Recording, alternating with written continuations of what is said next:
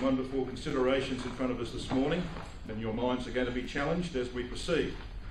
Because when we get to Gideon in our third session this morning, you're going to see just how wonderful, how lofty the type of our Lord Jesus Christ is in connection with the confirmation of the Abrahamic covenant.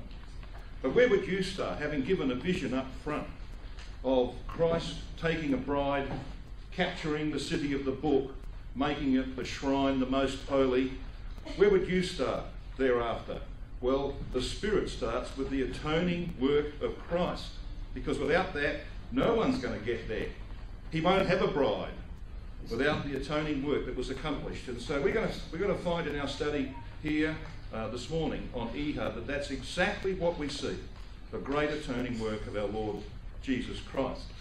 But for the sake of those who might not have been with us last evening, just a couple of introductory comments to bring back some of the key messages of interpreting the book of Judges. And I think it's very important that we stand back and see what the Spirit has done here. Now, you'll have in your booklet, of course, this particular chart which shows the judges of Israel as types. Samson's not there, although he is a type of Christ. But you can see the area, the coverage from the death of Christ through to the end of the millennium that's covered by these judges as types of Christ. And we pointed out the verse that wasn't read this morning was verse 31 of Judges 3. And I think just like to bring your attention back to that verse again. It's about Shamgar, just one verse.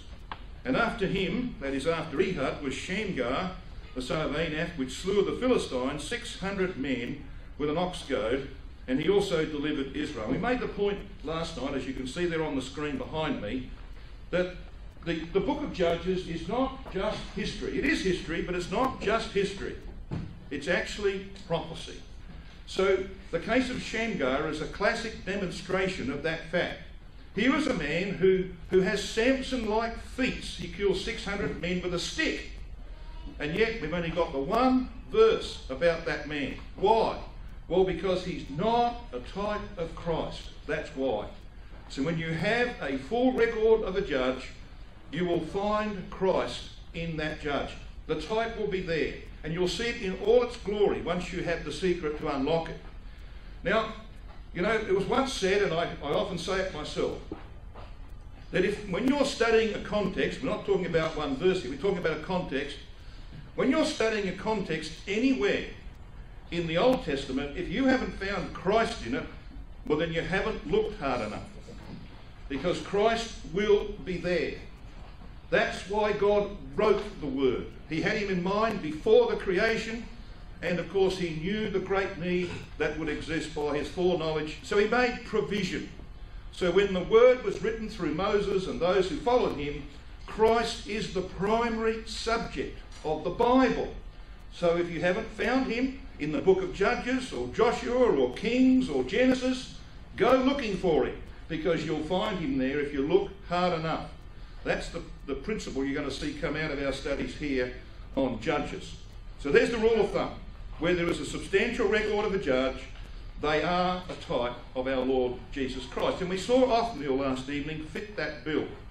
He was a man who was of the tribe of Judah, whose name means the Lion of God. And he conquers, of course, that city, Kirjath-Sepher, the city of the book. He makes it into the shrine, or the innermost part of the sanctuary. He made it holy, as our Lord Jesus Christ will. And he took as his prize to display to the world Aksah, the daughter of Caleb.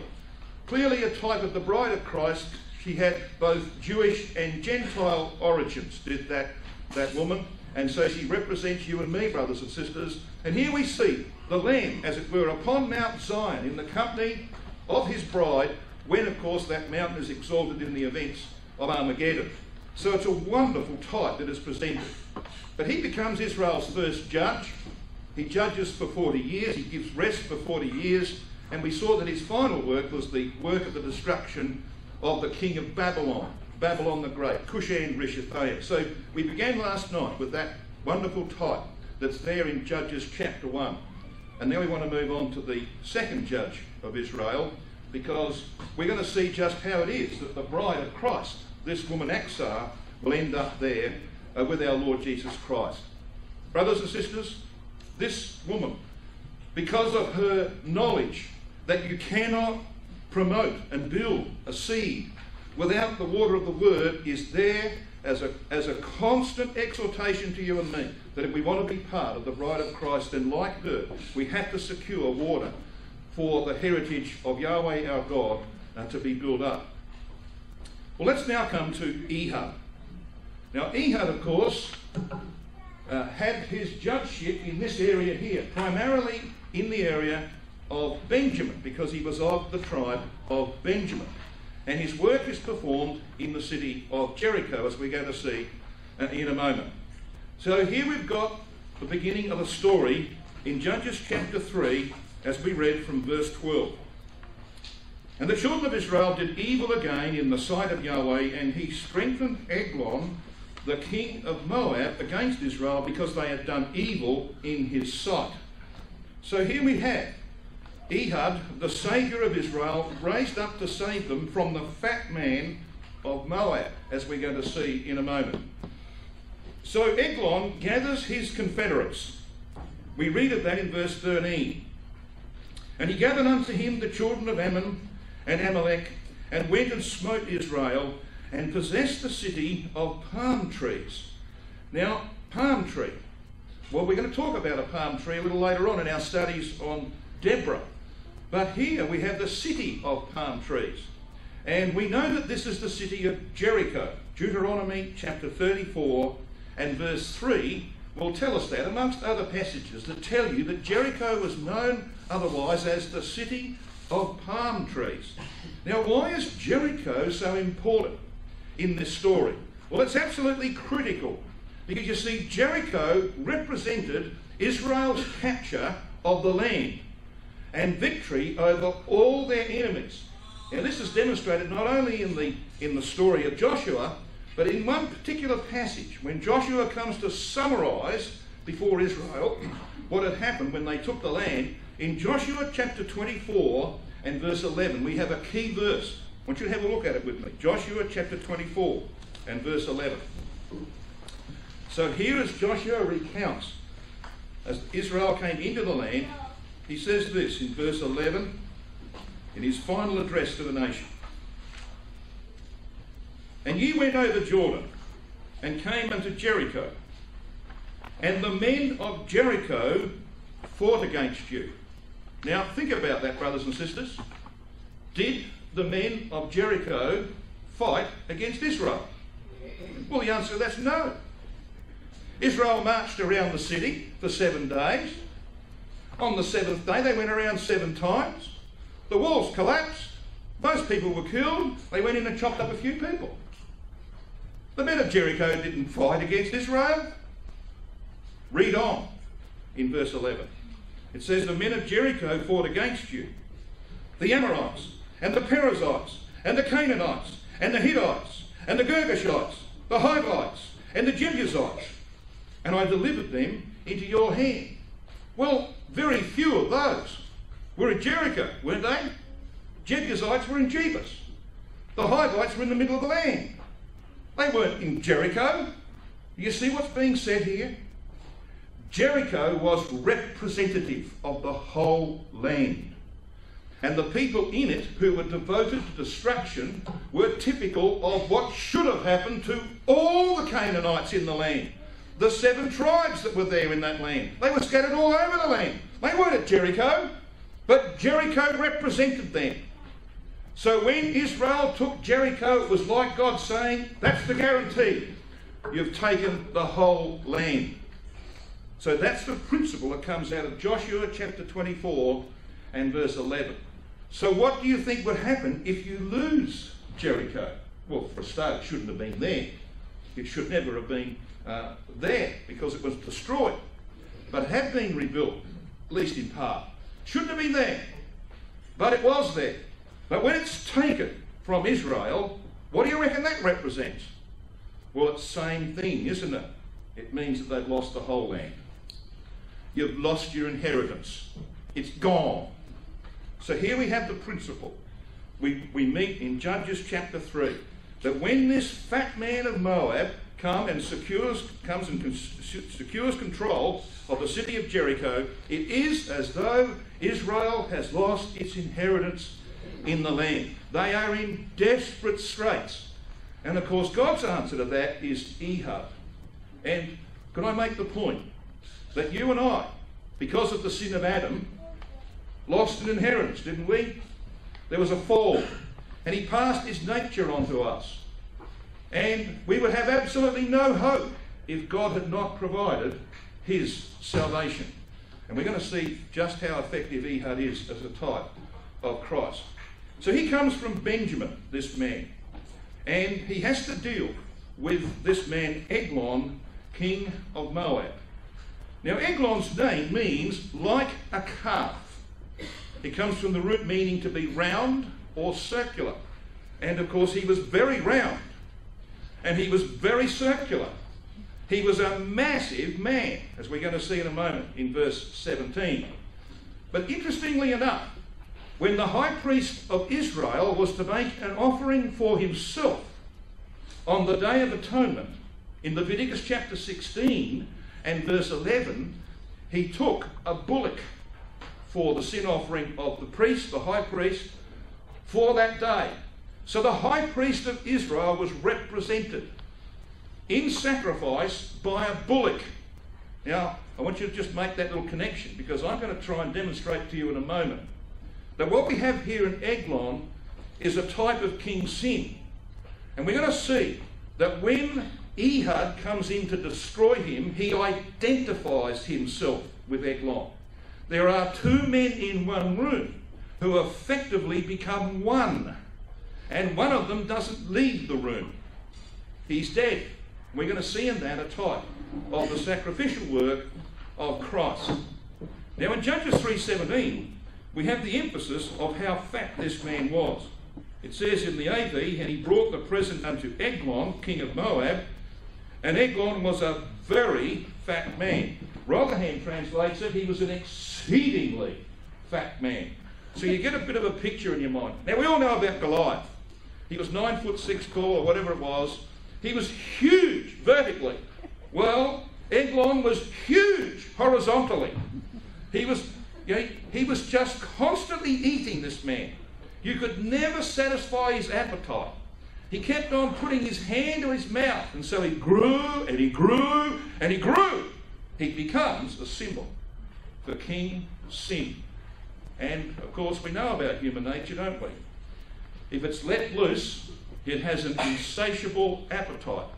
And I'll tell you something, if you've ever tried to appease the desires of human nature, then you'll give up trying, won't you, eventually, because you can never appease him. It's like the Apostle Paul says, that evil men shall wax worse and worse. They go from one evil to another evil. When they've done that evil, they're not satisfied with it, so they go to another evil, and then they go to another evil. That's why the world is like it is today. You can never appease human nature. You can only do one thing with it effectively. You've got to crucify it with its affections and lusts. So there we've got the principle seen in this man Eglon. He just kept on growing because he could never be appeased with whatever they brought him. And Israel were foolish enough to try and appease him, as we're going to see in a moment. So here we have a very fitting symbol for King Sin. Now he has confederates. Ammon and Amalek were among Israel's first and most implacable enemies. I hardly need to remind you what God says about Amalek in Deuteronomy chapter 25 verses 17 and 18. He says, remember what Amalek did unto you when you were in the way, how he cut off the weak and the feeble amongst you, who fell behind the main bunch of Israel. Remember that? And God goes on to say you've got to utterly exterminate the remembrance of Amalek from under heaven. You know what he then says? Don't forget it. That's the last words. Don't forget it. Because we are apt to forget that we're dealing with Amalek. And there are many, sadly, many of our Christadelphians, especially some of our young people, who have been captured by Amalek. They've fallen behind the main bunch. They stop coming to the meetings. You don't see them at camps. And then you find out that they've left the truth, because they're out there with Amalek, and Amalek cuts people's throats. That's what he does. He cuts people's throats and takes what he can from them. It's happening all over our brotherhood. So let's learn the lesson of that. So here's Israel. They're under great duress. They've got this fat man of Moab bearing down upon them. They've got Ammon and Amalek supporting him in that oppression. It's hideous what's happening to this people. So we read in verse 14. So the children of Israel served Eglon, the king of Moab, 18 years. Now 18, of course, is twice 9. 9 is the biblical number for finality and judgment. Double it, you have the principle, of course, that is spelled out in Isaiah chapter 40, where God says, I will make Israel pay. They will pay double for their sins.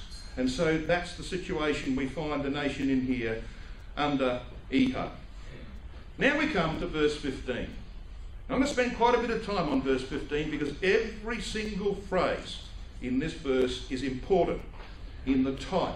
Now, most of this is going to be in your notes. And by the way, for those of you who are interested, pages 6 and 7, the first 13 or so pages are not numbered, but if you number them from page 1 of the summary of the book of Judges, 1 to 13, you'll find that pages 6 and 7 deal with Ehud, and in the next section of the booklet that you've been given, the typology section, you'll find that Ehud is dealt with on pages 2 and 3. So you might want to check out that I'm actually telling you what I should be telling you. So here we've got a very important verse. And we read this in verse 15. But when the children of Israel cried, and the word means to shriek, so they were in anguish, they were crying out to their God, shrieking to him. When they cried unto Yahweh, he raised them up a deliverer. Now here's the word that we met back in verse 9 of Judges 3. Yasha. You know, it's part of the name Joshua. It's part of the name Jesus, the Greekized form of Joshua. So he's Yahweh's salvation. He's set forth as a type of Yeshua, Jesus, Yahweh's salvation to Israel. I don't think there's any doubt that that's what's being set forth here in Ehud. Now his name means united from the root to unify. So the work of this man is to unify a disparate, scattered, oppressed people. That's his work. So he's Yahweh's salvation sent to unify. He happens to be the son of Jira. Now son here, of course, as you'll be aware, is Ben. And Ben means a family builder. So he's the family builder of Jira. Jira means one grain, one single seed. Do I need to remind you of Galatians 3 verse 16? When God made promise to Abraham, Paul explains, he didn't speak to seeds as to many. He spoke of one seed, and to thy seed, which is Christ. And we become part of Christ by baptism into him, and therefore become Abraham's seed in Christ. So here is a man who has a name. He is Yahweh's salvation. He's going to unify God's people.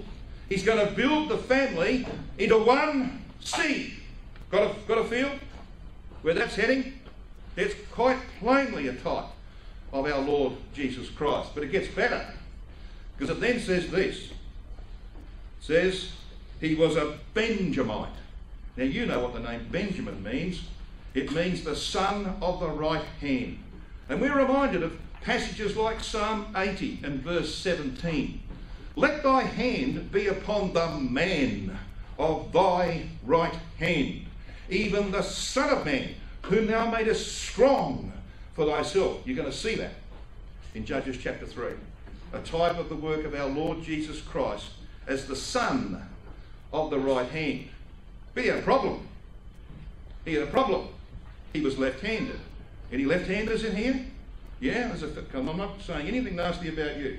So what I'm saying here, and I'll show you why I can't say anything nasty about you, because you know what this word means when it says a man left-handed? In the Hebrew, it is ita yad. Ita yad. It actually means shut up in the right hand. So he's described as a man. And the word in the Hebrew here, and there are a number of words for men in the Old Testament, is ish. Often, very often means a mighty man. So he's a mighty man, but he has a problem. He's left-handed. Now most Benjamites, of course, were left-handed. What that meant was that they were simply not practiced with the right hand. They hadn't been taught to use the right hand. Now when I was a young child, I apparently used to pick up things like a knife or whatever with my left hand. And my parents didn't want me to be left-handed. So they would put the knife into my right hand and train me to be right-handed. So guess what? I'm ambidextrous. So there you go, see?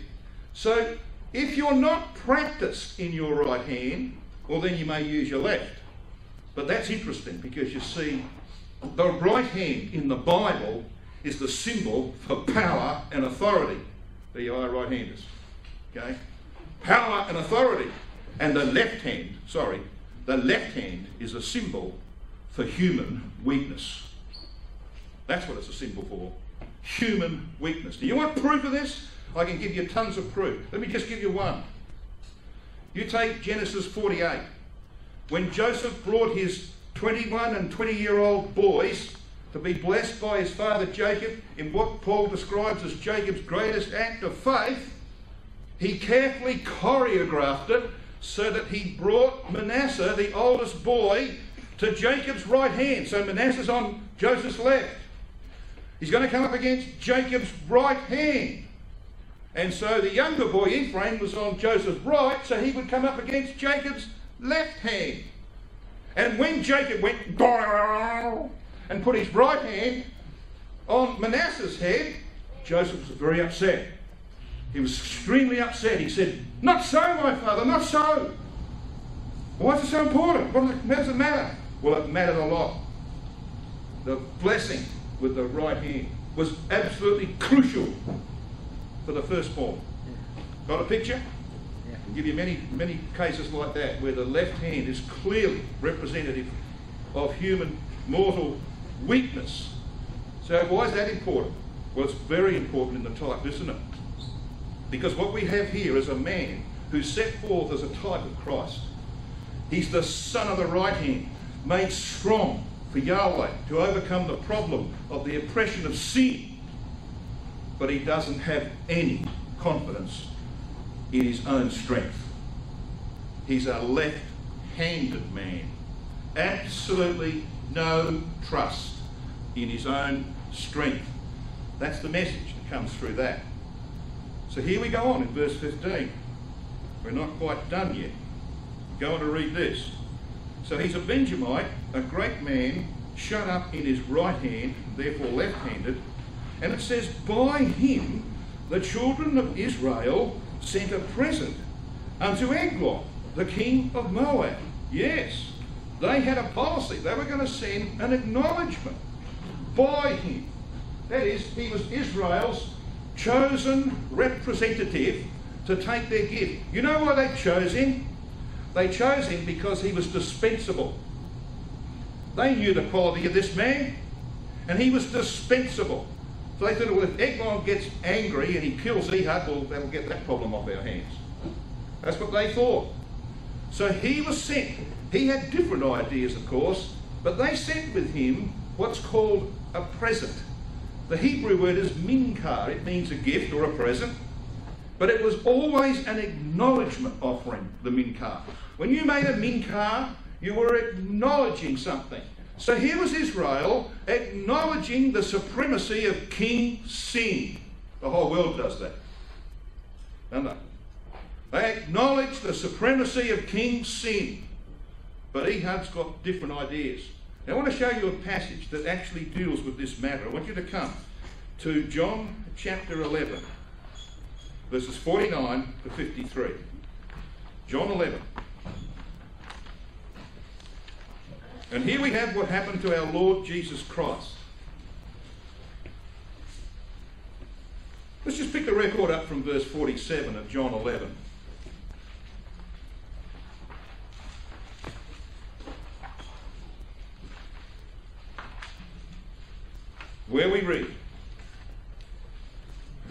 the chief priests and the Pharisees a council and said, "What do we? For this man, Jesus, doeth many miracles.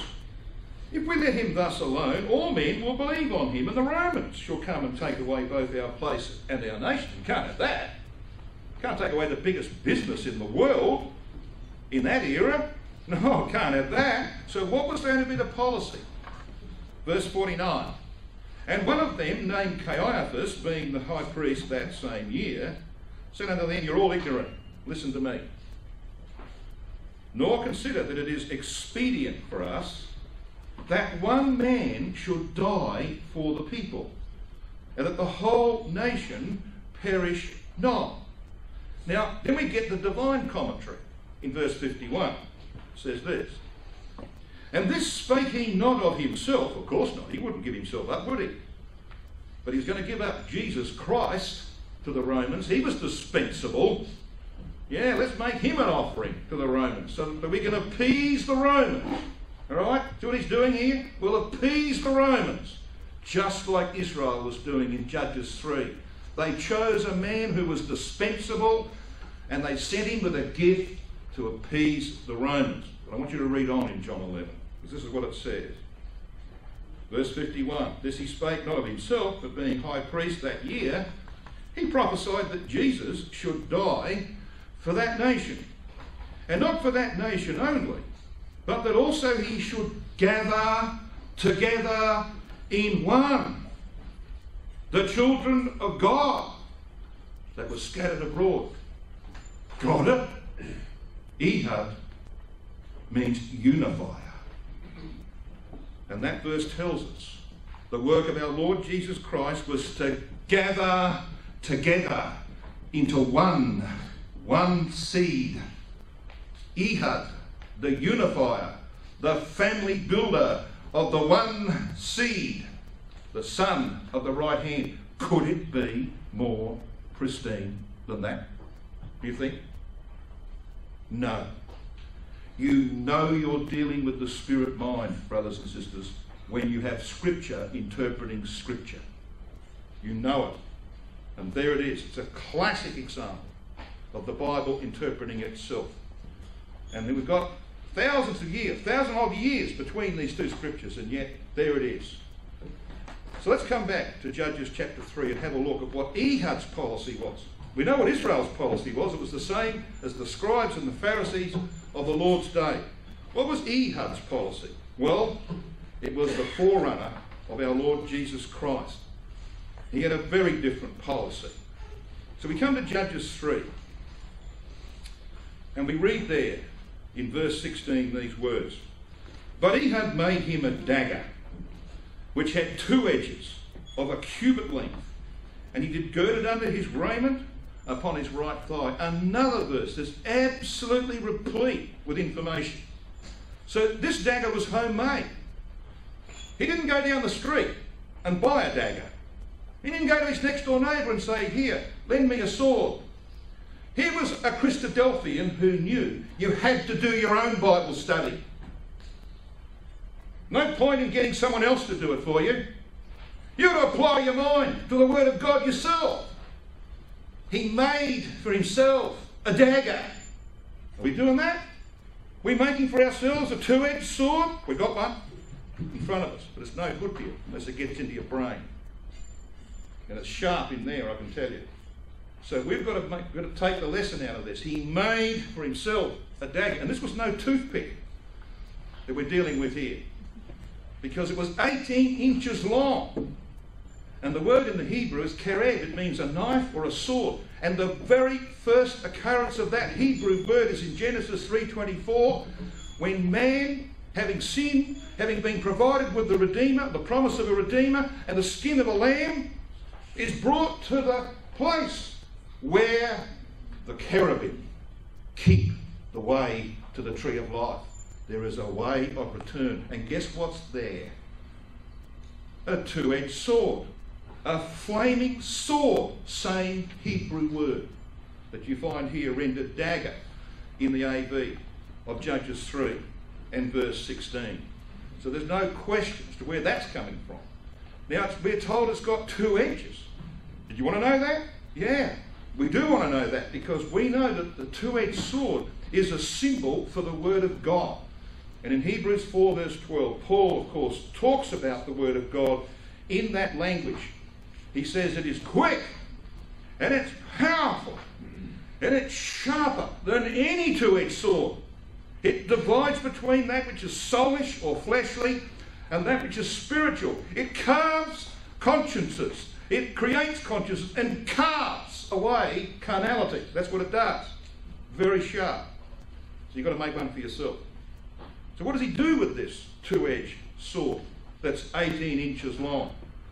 Which Paul in Ephesians 6 verse 17 says, this is the sword of the Spirit, which is the Word of God.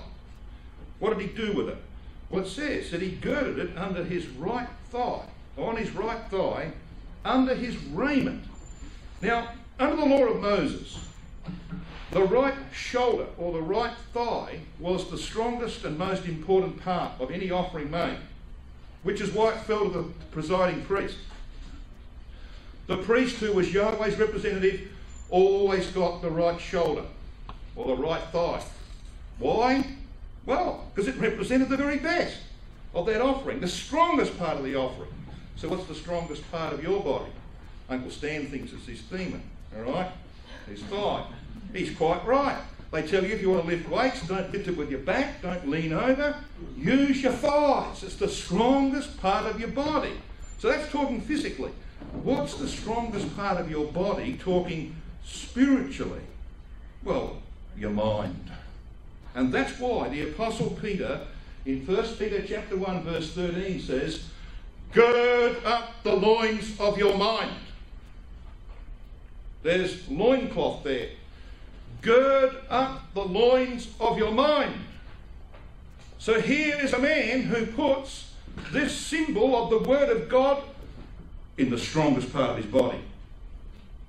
Got a picture? Pretty simple, isn't it? But it's a classic example of what our Lord Jesus Christ did, because he was the Word made flesh. By the way, the Roman Machaira that Paul talks about in Ephesians 6 was 18 inches long. The sword of the Spirit, which is the Word of God. So we come down and have a look at what happens. We read verse 17 about this fat man of Moab. Verse 18. And when he had made an end to offer the present, he sent away the people that bare the present. He wanted nothing to do with their compromise with King Sin. He's going to finish off this man. That's his policy, quite different to those that came with him. But verse 19 says, but he himself turned again from the quarries.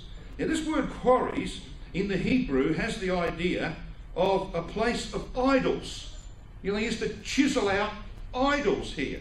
So when he got as far as the place where they made their idols and therefore promoted their idolatry, he'd had enough. He turned around and went back to complete the mission. And so he comes back, and in verse 19 we read this. But he himself turned again from the quarries that were by Gilgal, and of course Gilgal has to do with the cutting off of the flesh. Gilgal means rolling away the reproach of Egypt. That's where Israel was circumcised for the second time. This is about cutting off the flesh. He was by Gilgal. He said, I have a secret errand unto thee, O king. Now this word errand is the Hebrew word dabar. It means the word. Rotherham translates it, a secret word. Yeah, it was a secret word. It was a two-edged sword bound to his right thigh. It was in the strongest part of his body. And he's going to use it to destroy King Sin. Secret word. Here we've got a marvellous type developing. Goes on to say in verse 19, the king says, keep silence. In other words, everybody get out. Which means that he's left in that room alone with Eglon. All that stood by him went out from him, we're told at the end of verse 19. And then we read this in verse 20. And Ehud came unto him. Yes, he's going to identify himself with this man. He's going to get as close as he can without being defiled by him. We're going to see that again in our studies in Judges chapter 4, in the case of Jael. Our Lord Jesus Christ came as close as he could to King Sin without being defiled by him. He came bearing our nature and dealt with it every single day of his life. That's as close as he could get. You and I get a bit closer because we submit to him, don't we? Sometimes we bow down to King Sin and we let him do his business in our life. Our Lord Jesus Christ got close, but never bowed down to him. Ehud comes close, but he doesn't bow down to this man. He's about to use his left hand to use the sharp two-edged sword on this man's belly. That's what he's going to do. So we've got a classic representation of the sacrificial work of Christ. But you see there in verse 20 it says, he came unto him, was sitting in his summer parlour, which he had for himself alone. Notice the emphasis, for himself alone. This work's going to be done, as it were, in one man. And he had said, I have a message from God. Now this word message is also the Hebrew word dabar. I have got a word from God unto thee, O king. Now this raises the hackles of Eglon, the fat man of Moab. Because we then read that he arose out of his seat. And that was some effort for this man. He was a giant. I mean, he was massive. You get a picture of this man? He arose out of his seat. This man of blubber. And he's standing there. Whoa. Got a picture? Good representation of King Sin, isn't it? Yeah. What do serpents do when you approach them? Chap across the road from where we live heard some noise from his chicken coop. He went down to investigate. He went round the corner and there was an 8-foot king brown, one of the most deadliest snakes in the world, who was trying to get eggs or whatever it was out of the chicken coop. He came around the corner and this snake went. Now your snakes do that, don't they? All right? You don't move, they don't think you're there. So he went away. But that's what snakes do. And you know what happens when you present the word of God to your nature? Hands up the brother in this room who, when he decides he has to do some Bible study, finds it easy to get to the desk. Anyone? You'll find every excuse that you can make. Oh, I need a cup of coffee. I'll go and make a cup of coffee and then you can chat to the wife and turn the radio on, or whatever it might be. Dilly-dally. Because you see, the fact is, brothers and sisters and young people, if you're anything like me, it's hard to sit down and focus your mind on the Word of God. You know why? Because it cuts up the flesh into pieces. And boom, boom, boom. That's not comfortable. Is that? It's simply not comfortable. It's much easier to watch television, isn't it? That's comfortable. But the Bible is sharp. It hurts. It tells you that you're messing up. You better get your act together. Right? You don't want to hear that. The flesh doesn't want to hear that. And that's what happens. So when you've got this man coming to the fat man of Moab who represents King Sin, he says, I got a word from God. You've got what? Oh! Got a picture? Maybe slightly dramatic, but anyway, you got a picture. You know, you understand the lesson, don't you? You can see it. It's a classic lesson, wonderful lesson that's there in this record. And so we have verse 21. Here's the situation, brothers and sisters and young people. Ehud and Eglon are alone behind locked doors. It's typical of the putting to death of King Sin by the power of the Word of God girded in the mind of the unifier of Israel, the son of the right hand, who put no trust in the arm of flesh. So which hand does he use? The left hand. He uses his left hand. Look at it. Verse 21. And he had put forth his left hand. Christ had to die on the cross in mortal weakness in order to put to death King Sin in himself. That is perfectly accurate, isn't it? It was by weakness, human weakness, that he defeated. By death, says Paul, Hebrews 2:14, that he put to death the diabolos within. That's what you'd expect. So he had put forth his left hand, and he took the dagger from his right thigh, the strongest part of his body, and thrust it into his belly. You know what Paul says in Philippians 3 about people who serve King Sin? He says, their God is their belly. That's what he was doing. His God was his belly. And that's where the two-edged sword goes in. And it goes in so deep that it disappears out of sight.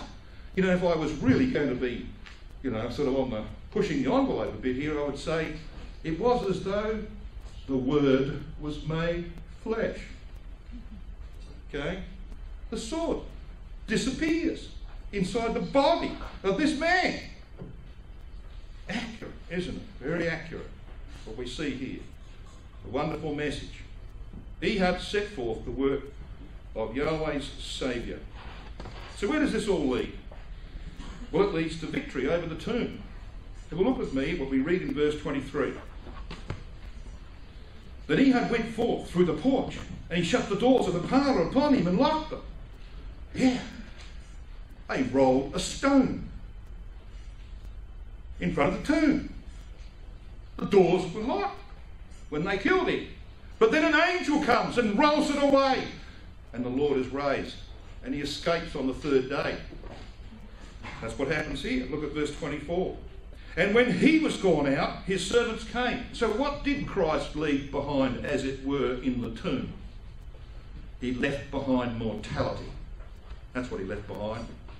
And so when Ehud comes out of this locked parlour, he leaves behind dead King Sin, as far as he himself was concerned. And so we've got the record going on to say that his servants, as they stood outside the door, wondered how long he was going to be in the washroom, as they say in this country. They thought he was in the washroom. See there? Surely he covereth his feet in the summer chamber. No, he wasn't in the washroom. He was lying dead on the floor of what effectively is a tomb, just like the tomb of our Lord Jesus Christ. And verse 25 tells us, and they tarried till they were ashamed, and behold, he opened not the doors of the parlour. Therefore they took a key and they opened them, and behold, their Lord. Yes, brothers and sisters and young people, it's their Lord, not our Lord. Our Lord escaped from the tomb. We've got to make some choices in life. The world out there is serving their Lord. We serve another one who sits at the right hand of God, who escaped from that tomb. Their Lord lay dead on the earth. And we read in verse 26, and Ehud escaped while they tarried and passed beyond the quarries. Yes, that's the place of idolatry. He goes way beyond that, and he comes to a place called Sirath. So here he is, escapes alive, beyond the idols of carnality to Sirath. It means in the Hebrew the she-goat or the kid. And of course the she-goat or kid was used under the law of Moses in Leviticus 4 verse 28 and 5 verse 6 for the sin offering. So he comes to the place of the sin offering, where that sin offering would be memorialised. So what does he do here? Well, he blows a trumpet. Look what it says in verse 27. And it came to pass when he was come that he blew a shofar in the mountain of Ephraim. Look, it's unbelievable. Blew a trumpet? Yeah, resurrection. In Mount Ephraim? Yeah, double fruit from Jew and Gentile. So we've got the work of our Lord Jesus Christ. And then it says that he went before his people. See at the end of verse 27? And he before them. And what does he say to them in verse 28? Follow after me. If any man will follow after me, let him take up his cross daily and follow after me. You know those words? There it is. That's done in the place of the sin offering. So here we've got a wonderful type of our Lord Jesus Christ. And then what does he do? Well, he eliminates all carnal flesh. You have a look at it. The end of verse 28 says, and they went down after him and took the fords of Jordan. So what happened at the fords of Jordan? Well, Israel was baptised there, weren't they? When they crossed the Jordan, so to speak, baptism of the Spirit. They were baptised in the Red Sea. That's a baptism of water. They were covered by water, says Paul in 1 Corinthians 10. We go through that process. We're baptised by water, but we're about to be baptised by the Spirit, by a change of nature. So they took the fords of Jordan, where John baptised our Lord Jesus Christ. So there's no question what that represents. Here we've got, brothers and sisters and young people, the end of the work of Christ being portrayed. And it says at the end of verse 28, and they suffered not a man to pass over. They put to death all carnal flesh. And they slew of Moab at that time about 10,000 men. And 10,000 in the word of God represents all. And all men, it says, who are lusty. Now that word lusty actually in the Hebrew means greasy. Yeah, like their master. You know, he was greasy. You've seen these people? They keep on consuming food, McDonald's, whatever it might be, and it comes out of their skin. They're greasy. Well, they're all like their master. Yeah, that's exactly the way it is, isn't it? They're all like their master. The servants of King Sin. And what are you going to do with them? Put to death the flesh in the waters of baptism. That's what you do with them. And the kingdom age, they'll all go through those waters of baptism. And that's where the work of Christ will culminate, with the eradication of sin and death at the end of 1,000 years. Do you think it culminates there? I want to show you it does. I want you to have a look at verse 30. So Moab was subdued. You know what that word subdued is? Cana, the root of Canaan. Moab was subdued that day under the hand of Israel, and the land had rest 80 years. And we made the point that in verse 11 of this same chapter, Othniel gave to Israel 40 years rest. And we made the point that that represents in the type the millennial period, a period of probation for the world that will lead ultimately to the destruction of the last enemy. And that's what Paul talks about in 1 Corinthians 15, verses 24 to 28, which you can see on the screen behind me. I want to show you something about that passage that clearly relates back here to Judges 3. And we know it pretty well. Then cometh the end, when he shall deliver up the kingdom to God, even the Father, when he shall put down all rule and all authority and power. Now, as some ingenious young person counted up the yellow alls there, and you could have been counting up there, see how many there are. 10. Yeah, there are 10. And the translators have been perfectly consistent. It's the Greek word pas. This word you can see down here, pas. It occurs 10 times in this passage, which is a bracket of verses, a context in its own right. All right, it's all about the time of the end of the millennium and what happens beyond, when God is all and in all. But there's another word there. See the one in green? Now you won't pick this up from the King James Version, and maybe not from most translations. You actually have to go to the Greek text to find this out. But the other dominant word here is the word hupo. It occurs by itself, and it also occurs as part of another word, hupotasso. I'll give you the details of that in a moment. So we have 10 alls and 8 occurrences of the word hupo. So what does that mean, do you think? Why in that context do you have these two dominant words? Why? Ask yourself that question. Well, because you see, 10 times 8 is 80. And 8 is a very important number in the Bible, as is the number 10. So the rest for 80 years, pas 10 times, hupo 8 times in the Greek text, twice by itself and 6 times as part of the word hupotasso. 8 is the number of a new beginning and immortality. And I can give you a plethora of examples from the Bible that 8 is the number of immortality. No question about it. And 10 is the number for all.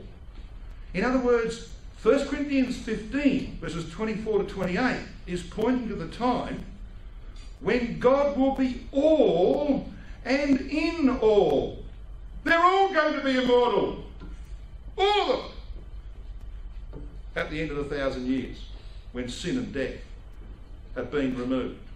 And 80 is the number that represents that. And so Ehud, who is a wonderful type of the atoning work of our Lord Jesus Christ, his story ends where Christ's story is going to end. When he gives the kingdom back to God, because sin and death will have been eradicated, his atoning work will be complete. Got it? What a wonderful representation we see in Ehud, the unifier of the family of the one seed, the son of the right hand, who put absolutely no confidence in the flesh, but did as we must try and do, brothers and sisters and young people, made a two-edged sword for himself. Next study, God willing, we'll have a look at Genesis 3:15 in the story of Deborah and Barak.